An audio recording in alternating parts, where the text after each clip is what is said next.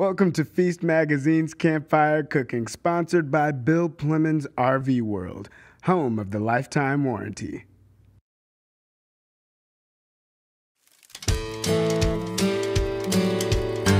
Hey guys, it's Kat, and today I'm going to show you how easy it is to make a shrub. And all a shrub is seasonal fruit mixed with simple syrup, some herbs, various spices, and vinegar. It is a sweet, tart, easy way to make batched cocktails when you're out camping or just hanging around in your backyard. And this is going to be super simple, super quick. I'm going to start out by just mixing equal parts sugar and water to make that simple syrup. I am using brown sugar in this particular shrub because I am going to be making my cocktail with rum, and so I want that wonderful brown sugar molassesy flavor in the shrub itself. So in the pot goes 1 cup of sugar and 1 cup of water. I'm just going to bring this up on medium-high. So my sugar has dissolved, and at this point I'm going to go ahead and add in about 2 cups of raspberries and blackberries. It is perfect season for this gorgeous fruit right now, along with about 10 sprigs of fresh thyme and about 2 tablespoons of chopped fresh ginger. At this point, I'm just going to let everything kind of simmer together until the fruit entirely breaks down. Then I'm going to strain it and let it cool. It's obviously easier to pop open a beer or have a glass of wine when you're camping, but sometimes you feel like a cocktail. And if you know how to make shrubs, these are the kinds of things that you can make and keep in the fridge and then just throw into your cooler. They not only make great cocktails, they also, if you mix them with some sparkling water, are great for non-alcoholic drinks. So the kiddos, or if you don't feel like drinking alcohol, it's a really great way to have something that's relatively healthy and not soda, but still gives you that wonderful kind of like fruity, sweet tart zing during the summertime.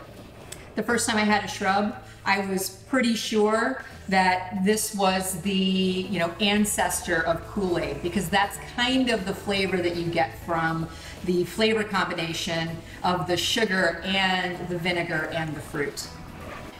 So my fruit cooked to the point where it just broke down, and then I went ahead and strained all the solids out. This is what I'm left with, and I've let it cool just a little bit. Now I'm going to stir in my vinegar, and I chose an apple cider vinegar because I really like the flavor of it. You could use a white vinegar, but it's probably going to be a little bit harsh. So if you don't want apple cider vinegar, something like maybe a white balsamic or a white wine vinegar would be a better choice.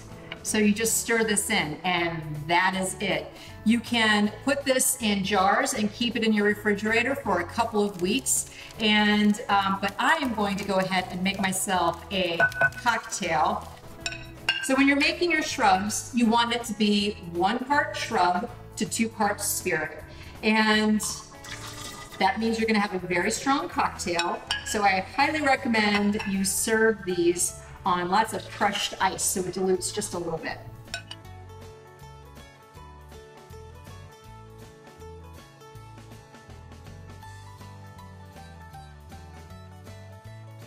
So that used essentially not essentially, it used the entire bottle of rum.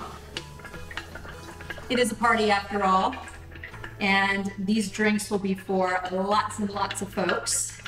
So I'm just stirring that up. If you are going camping, you could put this into some sort of a packable container so that when you get there, the cocktail is already batched, already mixed. All you have to do is bust it out and pour drinks for everybody. But I'm gonna have one right now. Lots and lots of ice. Fantastic. Look at that color. Gorgeous.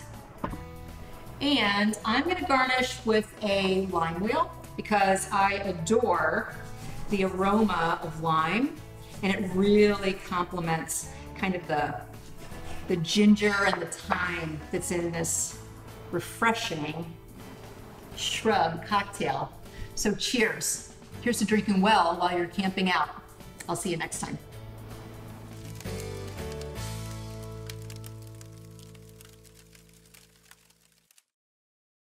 Go on a vacation and still practice social distancing. How? In an RV. RV travel allows you and your family to sleep in your own beds, cook gourmet meals, and control where you go. They are the ultimate self-contained units. See them online at BillPlemmonsRV.com.